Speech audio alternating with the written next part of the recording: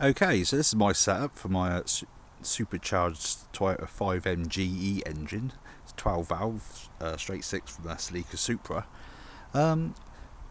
I used a Jaguar m90 Supercharger from the XJR6. It's a 4 litre straight 6 engine that came on the Jag about mid-90s, but about 4 years I think they were made. It's a short snout, so it is quite a short supercharger. That's a hand for reference. It's quite a short snout, but it's quite a big supercharger. It's bigger than the M62, and it's a little bit smaller than the M112. But it's a 3 lobe rotor, and it's quite efficient apparently. It's going to run about 10 psi. I'm using the Jaguar XJR6 bottom pulley, which is a 7.5 inch bottom pulley, and remove the aircon pump V-belt pulley on the Celica Supra bottom pulley and replaced it with the Jaguar one. It's got 4 little tapped holes in the Toyota pulley, so you can use them to mount it to. So yeah, I think it was a 2mm machined out basically, and 2mm machined off the Jaguar pulley. I'll show you that later on. This is the mount I've made. It's based on the old aircon pulley basically, but with the same mounting holes here and here. You can't really see it too great, but yeah, it's here and there, just under the pulley basically. That's it, there. That's where the original mounts on, pretty much. Gone a bit hardcore with the aluminium. Went a bit overkill sort of with thickness, but I didn't want it to break. And well, you know, what's a couple of grams here and there anyway? It's a big unit, so I'll try and save a bit where I can, but I've machined out what I'm happy with, sort of thing. Just need to radius the corners really. It's going to mount on there on the side of the block, and here on the front of the block. Yeah, it's quite strong actually. It doesn't seem to have any flex on it whatsoever. And these 4 bolts here, they bolt to the supercharger here. So I have to remove that bolt there, that bolt there, that bolt. So it's 4 bolts in total that got removed. So yeah, I've just loosened those off at the moment. But it does keep this sealed because it does have oil in here, so you've got to keep it sealed, otherwise you'll run into leakage and problems, and that's not good at all. To mount it all to, basically I've got the original Jaguar outlet. Used to go like that and had a hole underneath there which fed into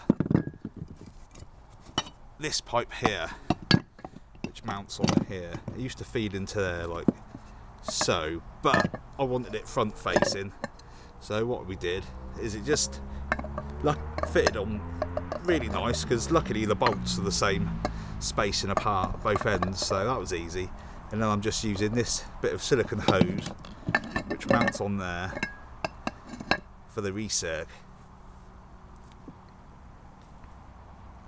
I've also got the actuator for the recirc. I had to make a little adjustment here and there with this. It used to bolt on here, but this will hit the engine mount, so what we have to do is you have to bring it back a little bit with a plate, an adapter plate, bring the actuator back, and then use this part of the rod here to heat up, make a 90-degree bend, and basically replicate that, just a little bit shorter down, and then it will clear the pulley, the engine mount, sorry.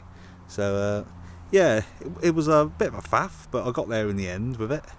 And then a couple of guys at work, they're good welders, so I made a new throttle butterfly intake with a 3mm aluminium. It's a bit thick, just about clears the engine mount, the engine side, and I've got the chassis rail there, so it is close, but basically bolts on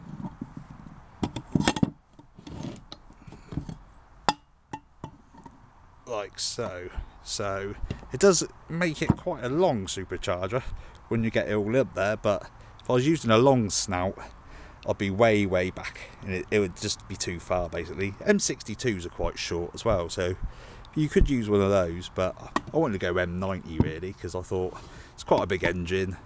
M62s usually used on 2 litres, and yeah, it's a 2.8, so it came off a 4 litre Jag, so should be good really. It shouldn't run out of breath too badly. And then for the intake for that, I'm using a genuine HKS mushroom filter. It's got some aluminium little joiners in there basically to connect it all. Just some silicone hose I sort of bought and measured and cut again and measured, and yeah, so that will go on there like so, and then that will fit in the car. Electronics, I've got to run something standalone basically, because it's 1985 technology. There's no point in going with it. You might as well just upgrade. It's 2019, you know, the future is here. So I'm going to go with a ECU Master Black ECU. It's a bit more expensive than the basic one, which isn't that basic to be honest, but it's got a Bosch Lambda sensor, a 14.9 LSU I think it's called, and that's compatible with what my air fuel ratio gauge is, the AAM. And if I went with the standard ECU Master ECU or a Link, I'd probably have to struggle and buy a new Lambda sensor, so it's 150 quid extra. I don't really want to spend that if I have to, and I might as well get the best I can afford. So I think I'm going to go with the ECU Master Black in a couple of months I expect, and then get that wired in to the car. I've worked out which every plug does on the ECU and the loom now for the Supra, so I'll bring that to you in another video. But yeah, for the moment I'm just gonna install this in a bit and show you what it's like. I've got a Gates belt for it. It's a 1030, which is just the right belt for it, and I did struggle and sort of buy the smaller one and the longer one, and this one's a bit like porridge, it's just right. So quite happy with that. It's correct tension on the belt, don't want it too loose or too tight if you can help it. It's all got to be aligned as well. This pulley here on the Jaguar, on the Supercharger, it's an old Jaguar one.